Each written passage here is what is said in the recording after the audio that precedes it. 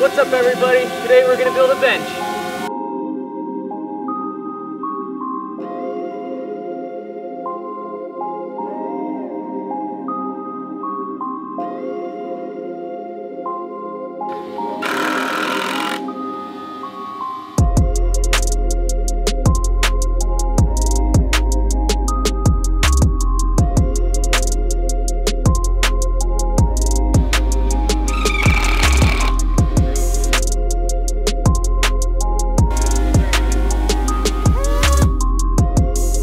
One thing I've learned is that the Buslife community is all about helping one another. This week I had the opportunity to work on a school bus I'm going to be actually working on for the next 4 weeks. So I wanted to show you who I'm working with and show you what we've been doing on that project this week. What's up everybody? So just like the last video, you can see that in this video I built a table, I know I said bench, but table, to go along with the benches that I built in the last video. If you're interested, just like last time, I am going to link it into my website so you can get the blueprints and build them yourself if you're interested in building those benches or tables. I would also like to say that in the next video, or possibly the one after that, I will be revealing what those benches are actually for and why I am building them. But today's video is not about building benches or tables, of course, just like always. Today I am talking about how I'm going to be on a build project, building a school bus with a friend of mine for about the next 4 weeks. Let's go check that out. I just arrived at the build location. JT pulled in last night. I can see his bus down there. I just pulled in now. I haven't even gotten to go say hi yet, so I'm going to run down the hill, go say hi, and check out the bus that we've got to work on for the next few weeks. So this is pretty exciting.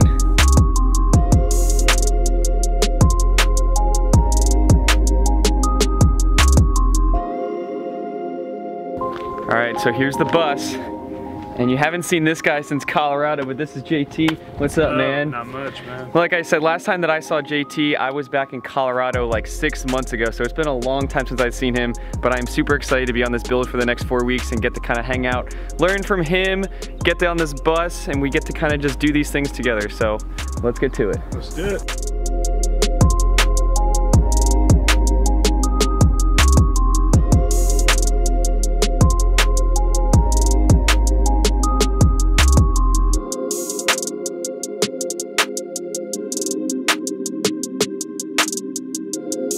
So here it is, the bus that I'm going to be working on for the next like 4 weeks. I'm pretty excited. It's a shuttle bus, fiberglass body. I haven't gotten too many details on it, but I did talk to the owner with JT, so I got a good idea of kind of what we're going to be doing with it. But it's just kind of exciting to once again be inside a school bus, get the opportunity to work on it. And I just installed this Max fan, so project one of the day is all done. What I found out is that this bus is a 1999 350 chassis shuttle bus, fiberglass body. It's also got a 7.3 power stroke in it, and honestly, from what I've seen and driven in the driveway, I'm kind of liking this thing. I'm not too sure how I feel about fiberglass because this is the first fiberglass bus I've ever worked on, but I'm kind of liking it. It's got some pretty square lines. It doesn't have the curves like, you know, my bus does, so it's a little bit easier to frame out, but only time is going to tell. So we got a couple projects out of the way before Rita, the owner of the bus, came home from work. I haven't actually had an opportunity to meet her yet, so it was really good to actually have her home and I could talk to her, hear her plans, see her floor plan, and actually get an idea of what this bus is going to look like after the next few weeks. Because right now I'm just kind of installing what I was kind of asked to do. So I'm really excited to kind of see what she's up to because, I mean, this is just a blank canvas and that's the best time in a bus conversion.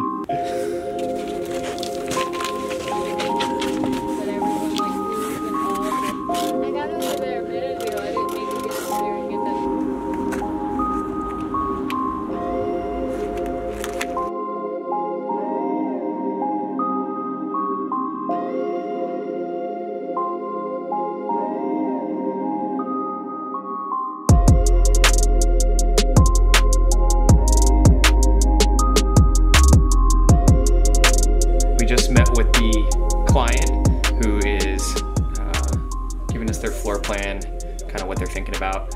We actually just drew up a schematic. So we've got a real basic electrical schematic here. Just trying to get the ideas down of where we're gonna be running wires, what appliances and 12-volt systems that they want in this bus. It seems like it's gonna be a pretty simple in terms of minimalist electrical system, because this bus won't necessarily be full-time. It's kind of like long-time trip style. So they're not really looking for anything too crazy, but me and JT are gonna get these wires in, and yeah, then we can start putting the ceiling in and all that kind of stuff, and yeah, hopefully this thing's gonna start looking different pretty soon.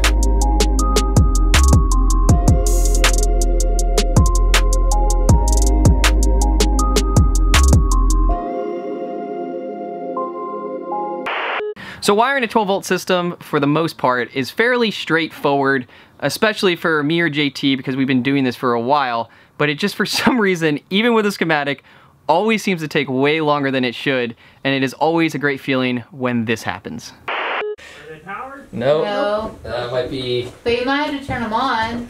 Touch them. No. No. Oh, there we go! We have light. Touch them. Oh, you gotta touch them? Oh. They are yellow, but I like it. It's like Don't a tell bright JT. warm light. Yeah. Whoa! He has to come in and JT, they don't work, JT. We don't know what's going on.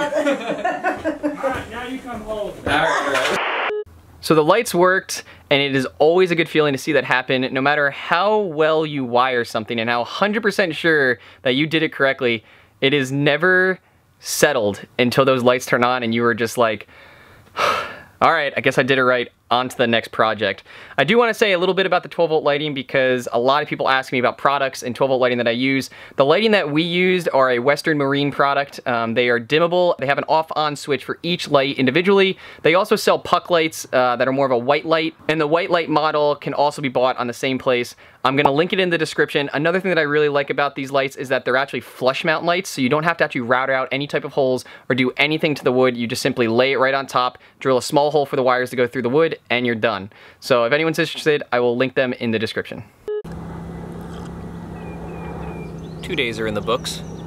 We've got the bus strapped, the roof is in, started putting all the puck lights in for interior lighting, and today we're gonna finish up all the wood so tomorrow we can get the cabinets in. JT, he's still making coffee. I've already got some. You want to tell the people what we're up to today? Eating cereal, drinking coffee.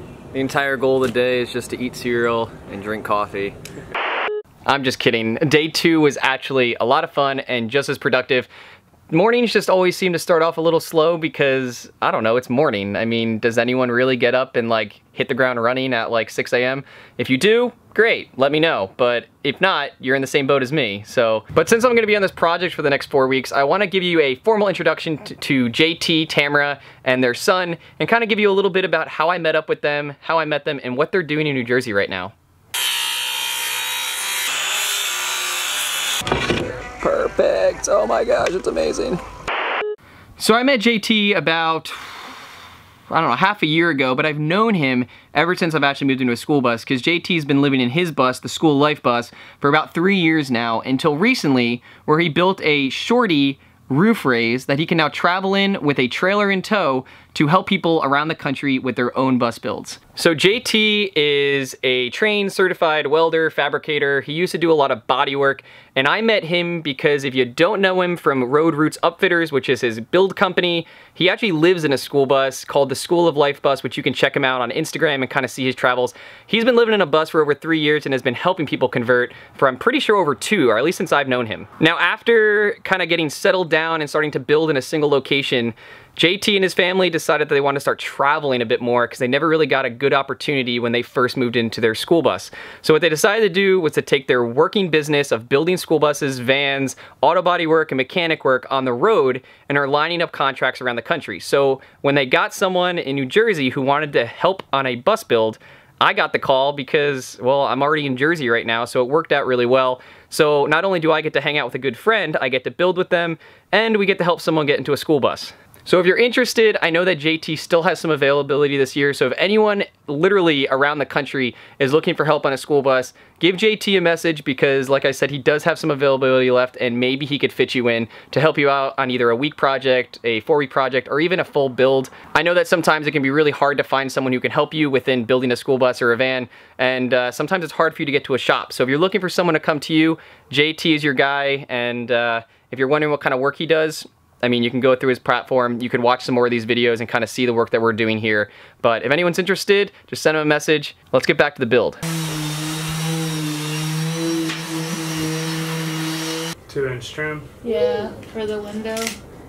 Or the frame, whatever. And then that'll still keep us with, because we're breaking 4 Yeah, inch so you here. can have the 4 and it'll still give a little bit of a gap. Be good.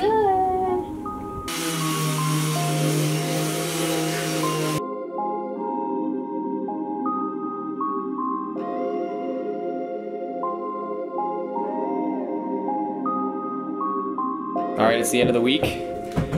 End of the week, and we're trying to tie up some loose plans before the weekend. Cabinets are starting to go in. We didn't build the cabinets. Another guy that the client, a friend of the family, I guess, is going to be doing all the cabinetry. So we're just, electrical plywood sides. JT's getting the back prepped right now, so we can put this piece of plywood up and finish out the whole back area right there. JT, what do you think? It's looking good. Looking good.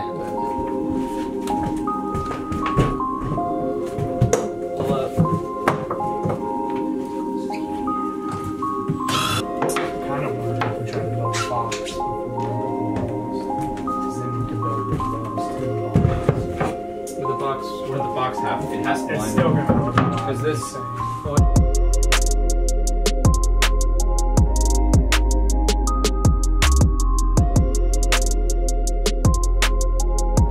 So 3 years ago, it is crazy to think that I would ever have an opportunity to be a part of a community like this and know people like JT, who after talking online for years, met in person and are now working on a project together. This is honestly the greatest job I could ever ask for, because I get to meet awesome people, not only the clients who are awesome, the builders who are awesome, and just everyone else who just stops by and asks us, what are we doing driving down the street? And it's just something that 3 years ago I could have never imagined, to have this type of opportunity to meet this amazing community and the amount of people that are in it. Rita, our great host, just made some dinner, so I'm just eating some chicken, but it's the end of the week, and I gotta head out for some projects this weekend, but everyone else is gonna be sticking around here. So we will be back next week to do more projects, but just gonna say bye to JT, Rita, Tamra, and all the kids running around the backyard and stuff, but we'll see you later, Bus. Till next week. Well, there it is. The first week of this 4-week build, and you've met JT, you've seen the bus, you've heard a little bit about what I'm up to, and either the next video or the one after that, I'm gonna be revealing a big kind of change and future progression with Navigation Nowhere. So I'm super excited to share that. So do stick around or subscribe if you haven't already to get those updates to find out what I'm gonna be up to. But I just wanna thank you for watching this video. It was great to hang out. It was great to show you the build, and yeah, I'll see you next time.